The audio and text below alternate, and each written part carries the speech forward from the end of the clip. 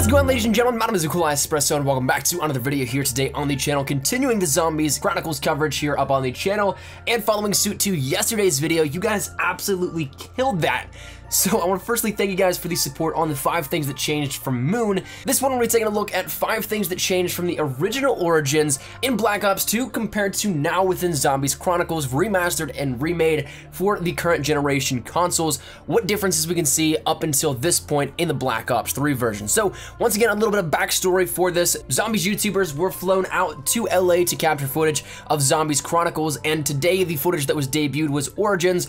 I once again, though asked many times on Twitter, did not attend this event, so I can only go by information relayed to the community by them. And additionally, I can't really show too much imagery because I wasn't out there to sign NDAs for the usage and redistribution of this footage, so a lot of it might just be verbal or external links. Maybe I'll throw an image up on screen here and there, but I'm not entirely sure just yet. But all that said, once again, thank you for the support on yesterday's video. Hopefully you guys enjoyed this one, and let's just jump into our 5 changes from Black Ops 2 to Black Ops 3. First things first, up on the list, there's a new HUD in Black Ops 3's version of Origins that has a little bit more detail, a little bit more intricacies added in within it, but for the most part, a lot of it does look similar. But the one thing that you will definitely notice with the HUD is these staves. When you go and pick up each part, it's not denoted by simple dashes indicating that you have one of the parts needed for it. It actually builds a staff essentially in the icons, so it gives the front, middle, and rear icons for this, and whenever you collect each piece, it will highlight that certain area of the staff that you have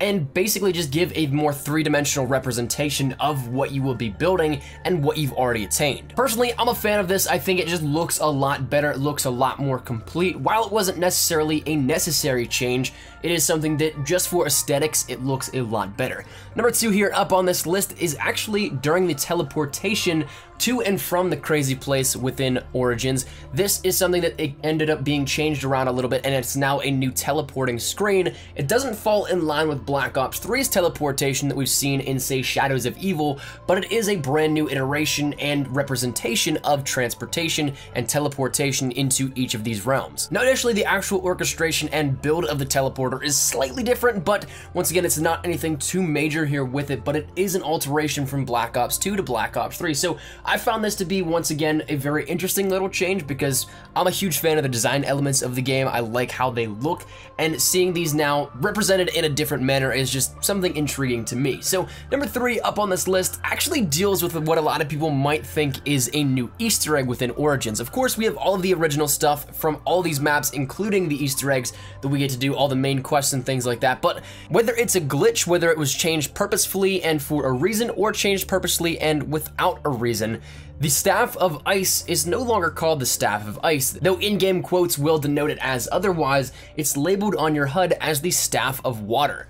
Now, of course, this might be subject to change by the time this goes and is released to the general public this coming week, next Tuesday. That is something that might change, but as of right now, it's not listed as the Staff of Ice. It's listed as the Staff of Water, which is once again not explained and rather intriguing, I think. So as Noah put it, there's going to be a huge hunt for whether this is an Easter egg or just a wild goose chase, or wild duck, if we want to put it in the terms of Monty. But all jokes and things aside, number 4 here up on this list deals with the wall buys, and more specifically, one of the dug up weapons that you can find here with it. It's one specific wall buy that is changed around and has been clearly denoted as such, that dealing with the Ballista Sniper.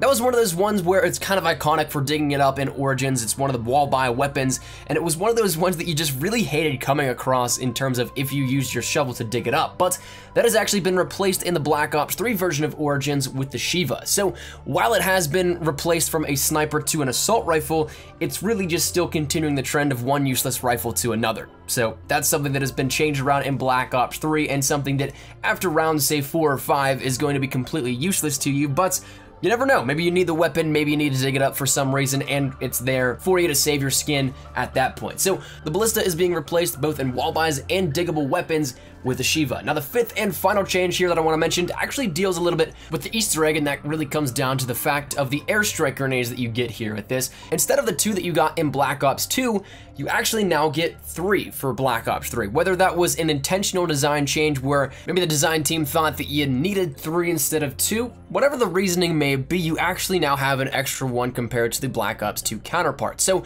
that's something that do with that what you will. It certainly will help if you're going for the Easter egg in Origins, but like I said, 3 instead of 2, always nice to have that extra one here with it. But that's gonna round out the 5th and final change here of these 5 changes within Black Ops 3's Origins, since Black Ops 2's Origins a couple of years back. So hopefully you guys enjoy this episode. You guys killed yesterday's Moon 5 things, so I think we might try and do 5 changes for each map if you guys so wanna see it like that. Let me know down in the comments if you guys would like to see these continue for the rest of the Zombies maps that are debuted each day. We'll do one each day in accordance with whatever gameplay goes live, showcasing one of the newer remasters of the maps that we've seen thus far in Call of Duty. We'll continue doing the 5 changes from whatever version they were initially to now Black Ops 3, if we can 5 things. So if you guys wanted to see those, let me know down in the comments, but if you guys enjoyed, make sure you drop a like down below. You guys crushed yesterday, so let's try and beat that. Let's go for, say, 250 likes here. I don't usually ever ask for that kind of stuff, but I want to see if you guys really do enjoy this. If you guys do, make sure you drop a like.